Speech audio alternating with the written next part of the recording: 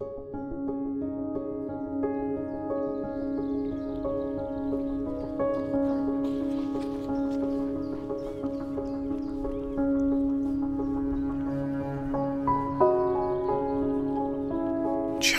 has always been a subject of great mystery to me.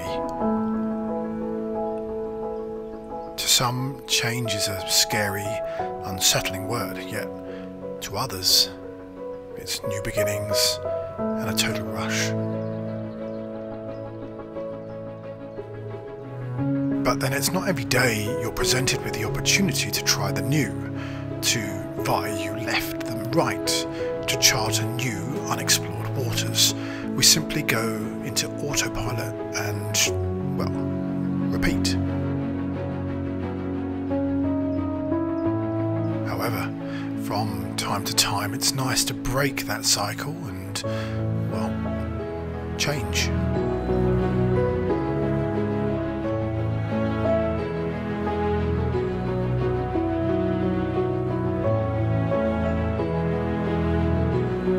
Carp fishing has always been in my blood since I was a young sprat. However, I've always fancied hunting that prized wild river monster, the pike, but I've always kind of shied away from the experience. I've only ever caught one pike, and that was from a lake in Boreham back in the day when I thought being a lumberjack was cool. It was a big upper double, and to this day I still remember the battle.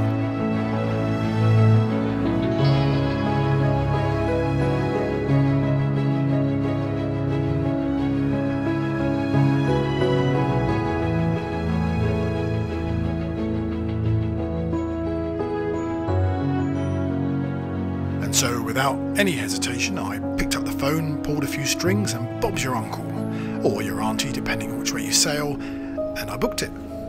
And as you can probably guess, I'm really looking forward to this one.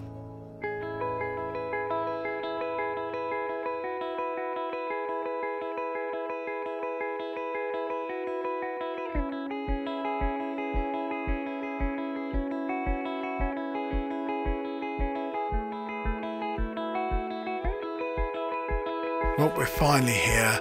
It's early December. The weather conditions aren't looking great, but hey, you can't have everything, can you? So this weekend we're going to start our mission on the beautiful Billingford Lakes in Norfolk, where we're going to be doing a 24-hour pike tutorial with this guy, Robbie Northman. Along with being an accomplished angling guide, Robbie's also part of the Savage Pro team, which means he's going to catch lots of fish, right? I think so, yeah. Now, you're going to have to bear with me on this one, but I am learning from scratch. That's everything from how to cast, where to cast, how to retrieve my lures out of trees, you know, that sort of stuff, you know. This is all new to me, and I'm going to be like a sponge and absorb as much as I can.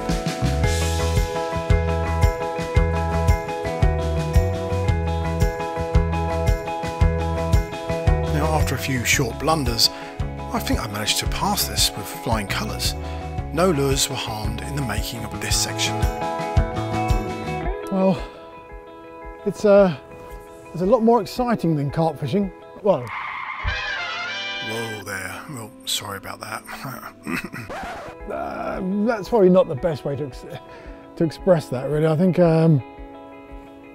it's active, isn't it? I think because you're doing something. It's almost like watching a float.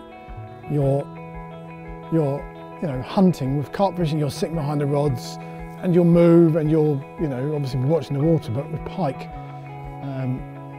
you know, even though we've just pretty much started, I can feel that energy, that different level of energy in this. And the casting itself is actually really easy. I think with this kind of weight that I'm using now, it's quite a big lure. You know, trying to get accurate into these gaps, it seems to be fairly straightforward, really, he says, as he casts it into a tree. But yeah, with this kind of size, you feel a bit like you've got like a 2-3 ounce lead that you can just pop into a corner. And also, because you're using braid as well, it flows a lot easier through the rings and the eyes, and yeah, that's nice. It just feels nice that you're actually hunting, you're doing something. Hunting's the right word to use here, and we end up moving quite a lot.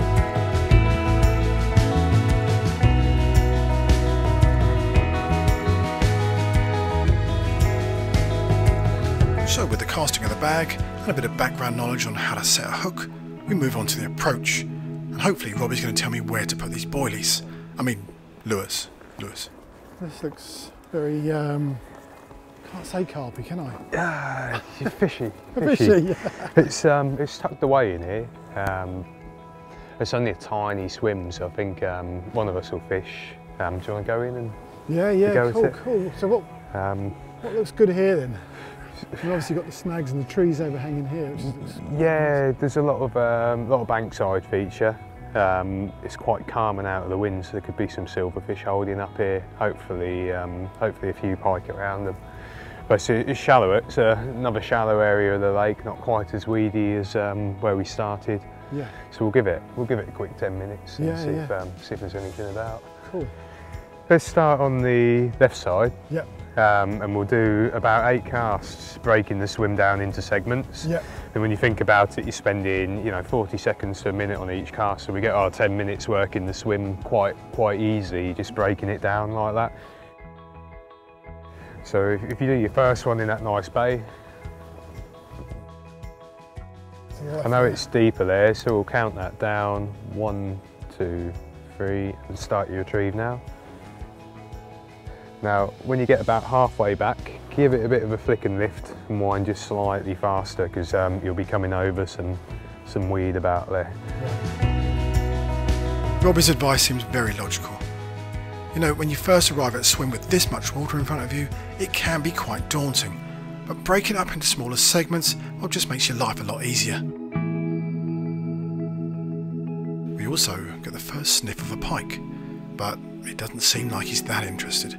So we're moving on.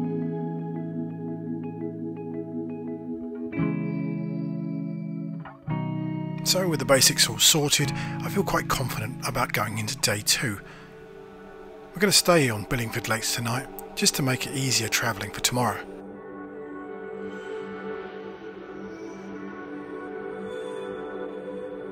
With the winter light fading very quickly and the temperature dropping slightly, I think it's time to get the bivvy out and maybe get the cart rods out whilst we're here. It'd be silly not to. But I think Robbie's got other plans. Where are you off to, you sneaky devil?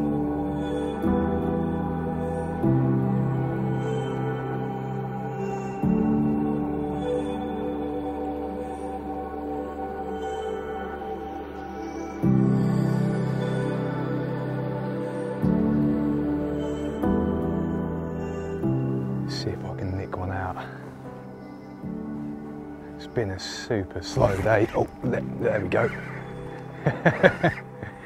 Straight away. Look at that. Oh, there we go.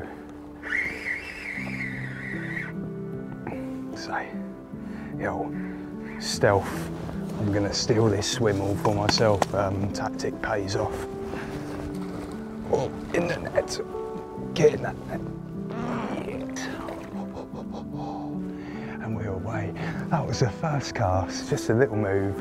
It's actually on a lure from Savage that I haven't even tried yet. It's a new pulse tail. So, I'll just rest this up and I'll grab the unhooking mat and give you a closer look. There we go. Right. Let's give you a closer look at this one. Well, I said it was a small fish, but I was totally wrong. It's not a small fish at all. It's actually a very nice, beautiful gravel pit pike. And there we go. What a little stunner. Beautiful, beautiful dark colours on these pike in here. Fantastic looking fish. That truly is a fantastic looking fish. What a stunner. Well done, mate. Look at the colours on the back there. And the traditional autumn leaf, of course. I'd be a bit nervous about picking that up though, the size of its teeth.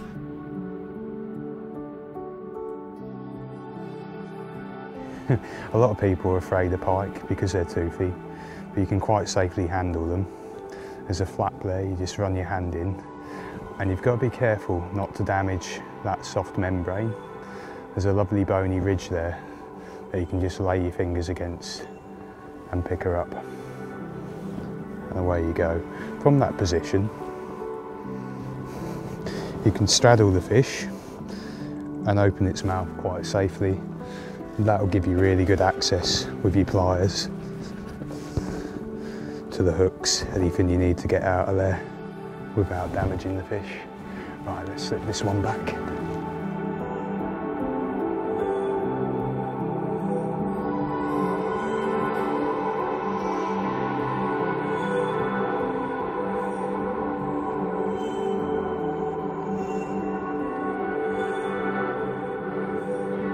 Wow, stunning, stunning fish, mate. Great capture. Are you happy about that? On the pog staff. I think it's pretty happy. Anyway, looking forward to tomorrow. Bring it on.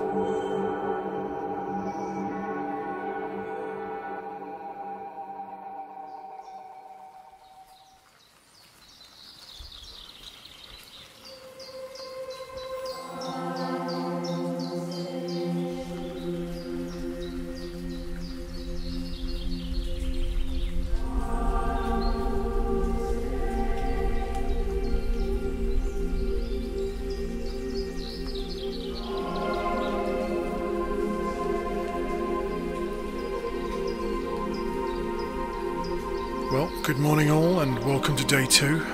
Did you check out that beautiful sunrise?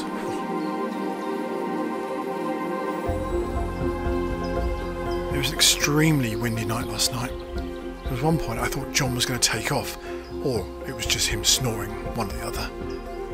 Nevertheless, there was no action off the cart rods, and it looks like the rest of the lake was very quiet too.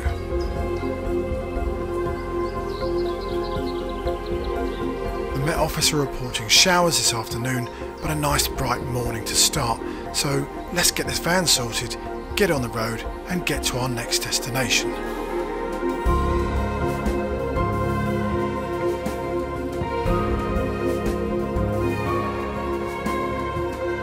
Norfolk is an absolutely beautiful place to visit. If you've never been there before, go check it out. But today we're flying over the border to Cambridgeshire, where we're going to meet Robbie for our second location. And we're going to definitely catch a fish or two. Don't you think? Use the force, Simon.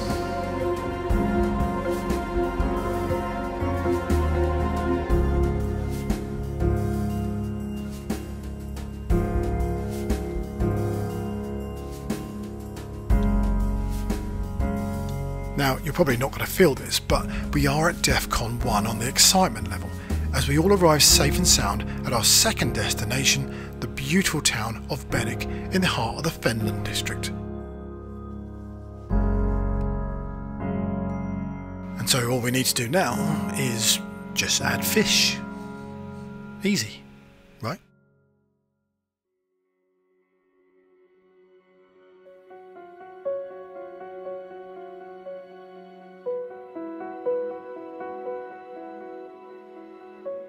We're going to start the morning off with a little light drop shotting just underneath this bridge. It really is beautiful here. Once we've warmed up on the small perch, we'll head downriver.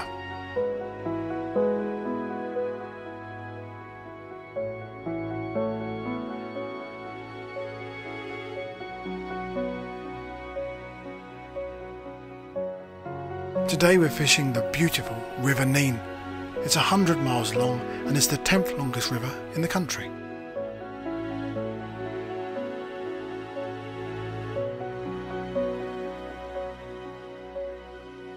There's some wonderful fishing to be had on the Nene, and species include roach, perch, carp, tench, bream, and of course the fish that we're after today, the pike.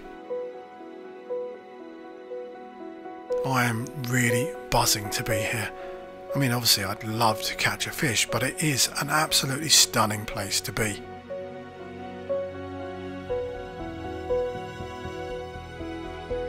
Conditions wise, well, they're not the best. It's a very bright day and the water is fairly clear, but I'm hoping that if the rain does come in this afternoon, it'll murk it up a bit and we'll get some cover. However, as the legendary jazz singer George Benson once sang, never give up on a good thing. Got to follow. Have you got a follow? Yeah, here. Is it a big one? Yeah, well, it's a fairly decent one. Let me sneak up and bring the smaller shad to you. Try this. That's a good fish. What, just take this one out? Yeah. Slowly. Yeah, keep your movements nice and small. Just bounce that around him. Don't smash it in too hard, just... Yep, flick it. Flick it. Well, as much as I flicked, that fish was having none of it. Thanks a lot, George Benson, you... So with conditions as they are and the pike not playing ball, it's a great opportunity to sit Robbie down and talk about his box. Now that doesn't sound right, does it? Right, mate, so what have we got here then? What have we been using? Well, this is my little breaker box of pike lures, so I've taken a few that I thought would be likely in the conditions out. So we've got some new ones. This is like a rig your own pulse tail trout. Right. That's got a very big fat tail on it, which sort of pulses away in the water. Yep. Good for drawing fish in. We've got a few different variants on paddle tails, like these gobies. We've got some smaller cannibal shads. Yep. Some little rattle trouts. They're great for just sort of twitching along and searching the water column. Yes. We've got some tail baits, which you had a follow on, the burbots. Yeah. These things they really work themselves. That big long tail just sort of pulsates as you bring it in slow and steady. Yeah, they're amazing, aren't they, these things? Blimey. Yeah. Amazing colours. So this is just pike, isn't it? Yeah, just pike in that box. Whereas later on we might get a bit of perch or even some zander kit out being in the fens. Yeah. So do you get a lot of damage on these lures as well? Absolutely. Battle scars are the sign of a well-used lure. See, most of these in here are brand new and haven't quite had the chance to be destroyed yet. But I'm sure. Oh, there we go. There's one with a fair bit of tearing in the back of it. They hold up pretty well. Yeah. Can you repair them as well then? You can use like a hot knife or a specific type of glue to fix a lot of these soft plastic lures. Yeah. So you do get a bit of life out of them. Now it might seem a bit of a minefield this, but once you understand what each of these lures does, you only need a couple of each to get yourself going. We're heading back to the cars to pick up our lunch, but it would seem that the Met Office are spot on. There's a distant rumble of thunder, and I can definitely feel that change in the atmosphere. From blue to grey.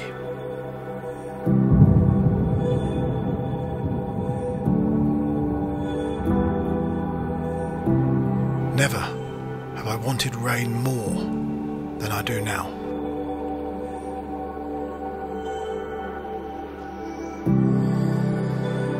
We finish up our lunch and we get back to the fishing. Robbie's adamant that the fish will change their behaviour now there's a bit more colour in the water. And he's not wrong, as I lose a fish within about 5 seconds of casting out, which is a shame, but you know, these things happen. It seems that I hadn't set the hook right. These pike have got very bony mouths, so I need to give it a bit more welly on the strike.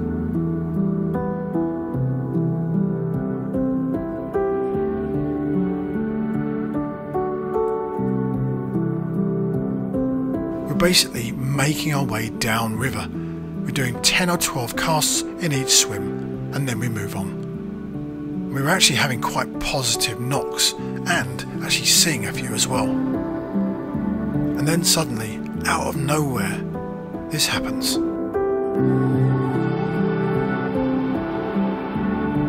Robbie's in again. It was only a matter of time before somebody snagged one, and it looks like a fairly decent fish. And there we go, another beast in the net. That's awesome.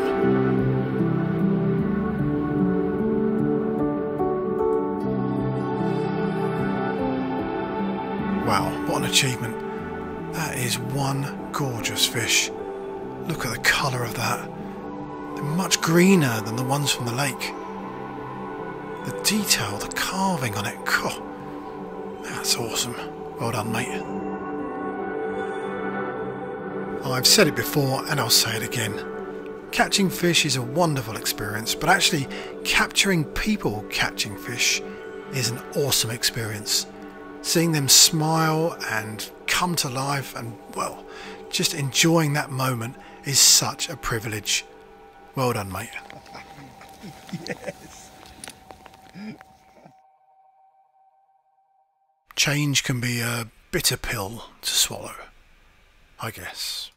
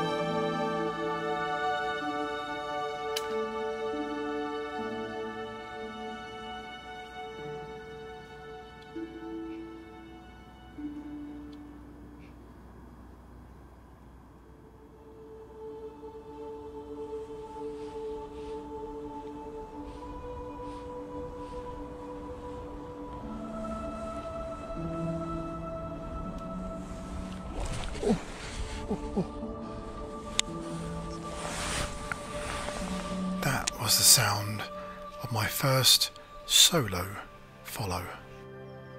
And yes, it did scare the shit out of me.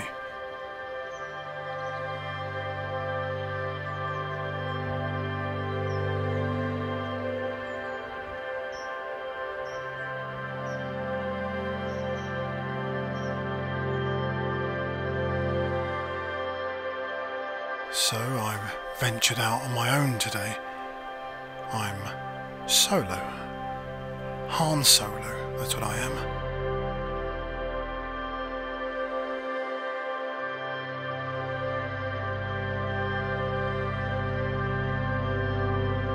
I've fallen in love.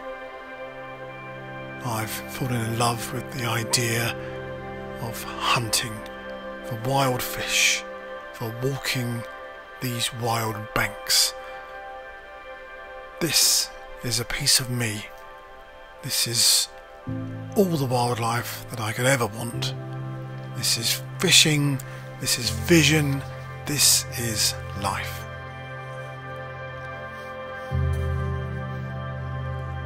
This is a new romance. It's not carp fishing, and as much as I love carp fishing, and I'll always be a carp fisherman, this is a different kettle of fish. Excuse the pun.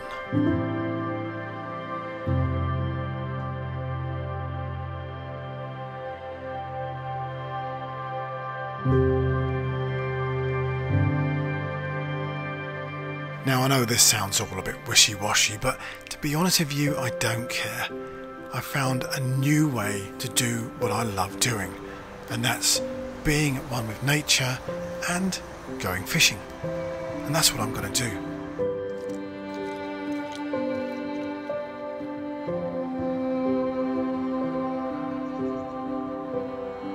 So I guess this comes back to that word of change, you know, changing your vision, changing your outlook, you know, whether that's self-development or the appreciation for the environment. Change to me is a positive thing.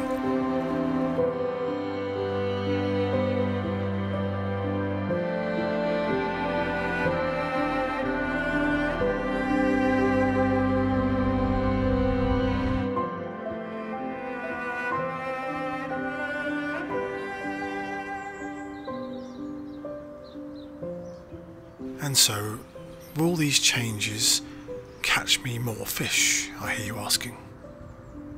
And the answer to that is...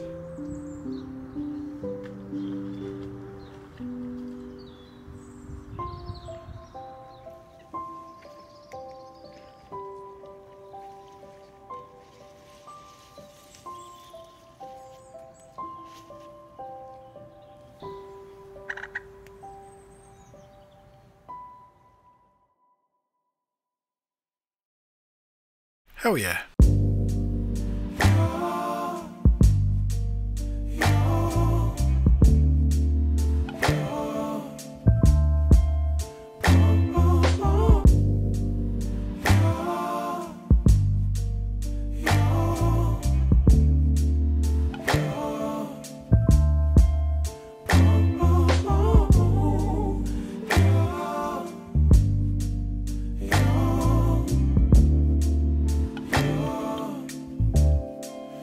It's not my fault. You've been lying, saying that I took away your peace. Drowning by yourself, now you wanna blame me. Oh, hello there. Right, Merry Christmas to everybody. I hope you're all very well in this crazy COVID world. I know 2020 has been a really mad place to be. But for me, it's been a bit of a mixed bag. I've actually found my fishing and, you know, rediscovered my love of doing the filming and the vlogging, and really that's all down to you. So I want to say a big thank you to everybody for supporting, subscribing, all the feedback. It's been fantastic. And I'm really looking forward to 2021. Hopefully, once we get rid of this pandemic rubbish, we can move forward and I can do some new vlogs with you, do some new adventures, go on some new angling holidays, and then lots of wildlife and all that sort of stuff.